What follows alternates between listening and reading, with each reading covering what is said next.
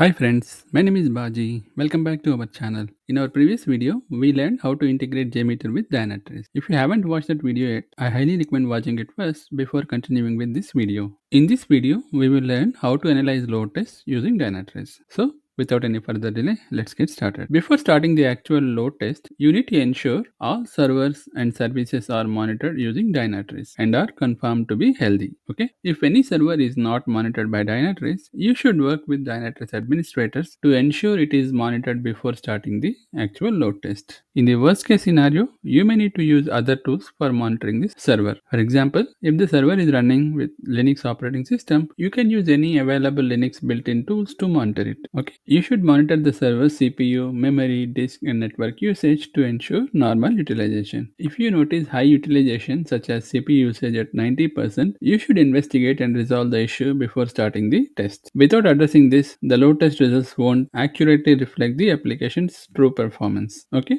Besides server's health, you should also check the single user response times. If the single user response time isn't meeting the SLA, then there is no point in applying load to the system. First, you need to troubleshoot and resolve the high response time issue. Once it is fixed, you can proceed with the load test. Next, you need to validate your application performance dashboards created in Dynatrace. You need to ensure that all the tiles in the dashboard display the data. If any tile is not showing the data, then you may need to fix that issue before starting the load test. Otherwise, you might end up in a situation where you complete the test without having sufficient data in Dynatrace for your analysis. Okay. It is always recommended to obtain access to the production Dynatrace environment if the application is already live. This helps you understand the application performance in real-world situation. You can capture the metrics and compare them against SLA. If the SLAs are unrealistic, you may need to discuss with the application team and share the current production performance. This way, you can guide the application team to establish more realistic SLAs. Once you start the load test, you need to monitor the health of the servers and services. This helps you plan the next steps. For example, if you notice transaction failures continuously after 10 minutes, there is no point in running the test for the entire test duration. You can quickly analyze the root cause, stop the test, fix the issue, and then rerun it. Okay. Many people, especially those early in their careers, might wonder whether they need to monitor the test continuously or just validate the results after the test completes. The answer is, it is always recommended to intermittently monitor the test at least the first 30 minutes, especially if the test is scheduled for midnight. If the test is scheduled during the daytime, you can monitor it while doing the other activities. You don't need to stop everything just to monitor the test. Okay. In real time, performance testers often work on multiple projects simultaneously. So they start the test and monitor it intermittently.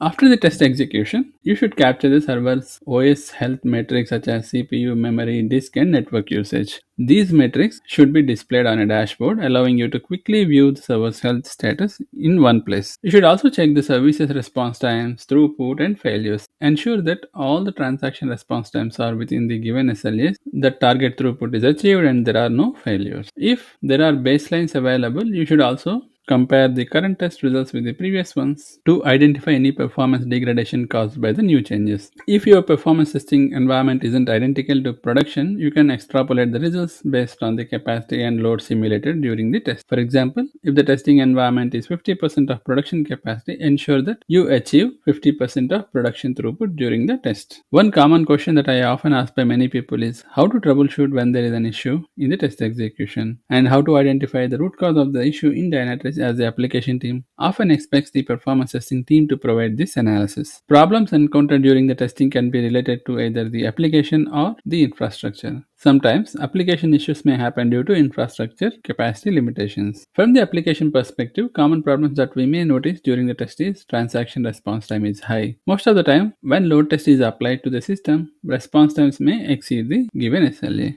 Okay. Next application issue is throughput deviation. In the test, you may not be able to simulate the target throughput. For example, if the requirement is to simulate 100 TPS, and in the test, you may be able to simulate up to 50 TPS. There could be several reasons for this deviation. Okay. When the transaction response time is high, then you may not be able to achieve the target throughput. Similarly, when there are so many failures in the test, it may also impact the throughput. Okay. Finally, transaction failures. Transaction failures may happen due to improper data setup or infrastructure issues, etc. For example, if you have multiple servers in the environment and load balancing is not happening properly, then all the requests may go to one server. In a short period, the server might be overloaded and new requests will be in queue. After some time, the transactions will start timing out, which results the transaction failure in the load test. In Dynatrace, for any type of application related issues, you should go to services under the application observability. If the issue is high response time, navigate to distributed traces, identify any one of the high response time transaction or request, and analyze where most of the time is being spent in the transaction flow. You can also analyze the response time or method hotspots to understand the problematic component in the transaction flow. If the issue is transaction failure, then you can go to dynamic request and analyze the root cause for the failures. You can capture the metrics and mention them in your test observations. Okay. For infrastructure related issues, start your analysis on the host page under the infrastructure observability. You can select the problematic server and validate its OS metrics and drill down further to understand the root cause of the issue.